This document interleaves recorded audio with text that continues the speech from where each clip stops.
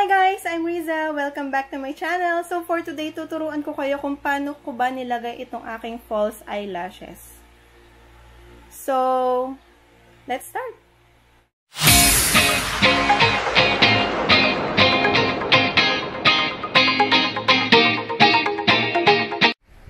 So, kunin nyo lang yung lashes nyo. I'm using the Taiwan Lashes on 218. Yan, 218. Kasi, gustong-gusto ko to kasi mas natural look yung dating niya, tsaka madali lang siyang ikabit. At tsaka murang-mura lang siya. So, pag open nyo, ganitong itsura niya.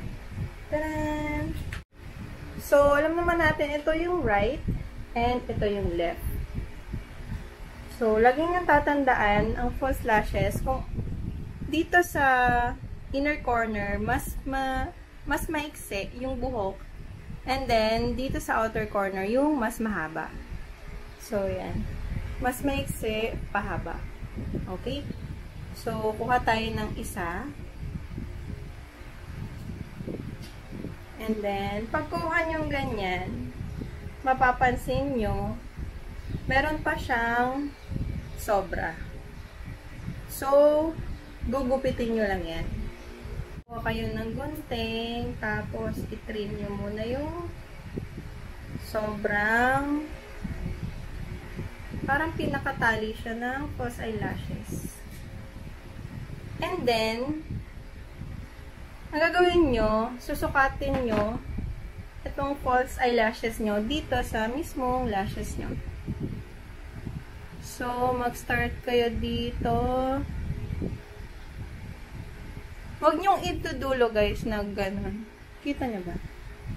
Huwag nyong idudulo na dulo-dulong ganyan. So, dapat, magtira kayo ng konti. Mga dito lang dapat. Yan. So, pakita ko na lang sa inyo. Dito, hanggang sa dulo. Ayan. So, konting-konti lang yung ititrim ko.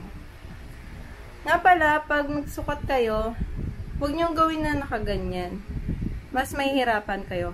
Ang gawin nyo, tumingala kayo. And then, magsukat kayo. So, gupitin natin tong false eyelashes ng konting-konti lang. Sa paggugupit, guys, huwag kayo magugupit dito sa maiksing part. Dapat magugupit kayo dito sa mahabang part. Kasi konti lang yan yung maiksi na part. Konti lang kasi siya. Unlike dito sa mahaba. So, kukuha kayo ng curler para i-curl yung inyong natural lashes. So, yan. I-curl nyo lang yung inyong pilik mata. So, ba't ba kina-curl muna? Para, ang pangit naman tingnan pag hindi naka-curl. Kasi, parang hindi nakadikit dun sa natural, hindi nakadikit dun sa false eyelashes. Okay. So, na-curl ko na yung lashes ko. Ang gagawin ko na ay lalagyan ng glue itong aking false eyelashes. So, ang gamit kong glue ay itong Duo Eyelash Adhesive. So, hihintayin nyo lang maging sticky itong inyong glue na nilagay. And then, dapat mas marami dito sa dulo. Kasi, yan talaga yung unang natatanggal. So, just wait for around 30 seconds before natin ilagay sa ating mata. Hindi kasi siya pwedeng ilagay ng basa. Kasi mas mabilis lang siyang matatanggal. Hindi din naman pwede na tuyong-tuyo na kasi hindi na siya didikit. So, dapat yung tama lang. So, pwede na nating ilagay sa ating natural lashes. So, again, tingala kayo. Ngayon sa salamin. And then, ilagay niyo muna siya sa gitna. Yan. Okay. And then, ako kasi kinakamay ko lang.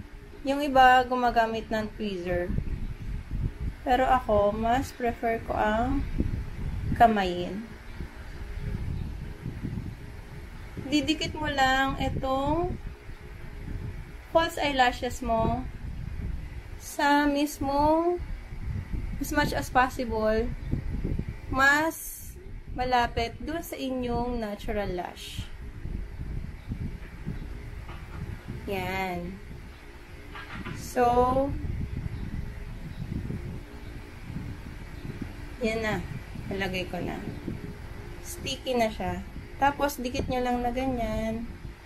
Press nyo lang.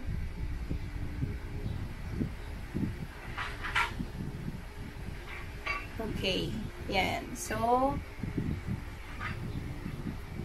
yan ang itsura niya. And then, once na nadikit nyo na ang inyong false eyelashes, lagyan nyo na ng mascara. So, I'm using the Maybelline Rocket mascara.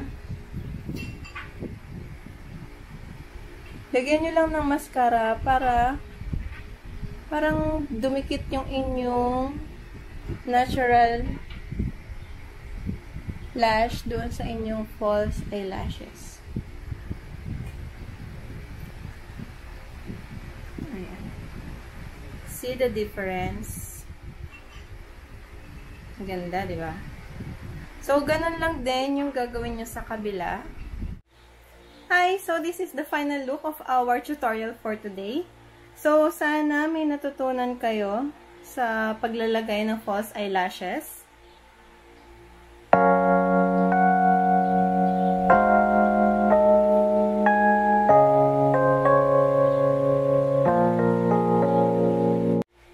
So, kung nagustuhan mo tong video na to, just click the like button and don't forget to subscribe to my channel. Thank you for watching!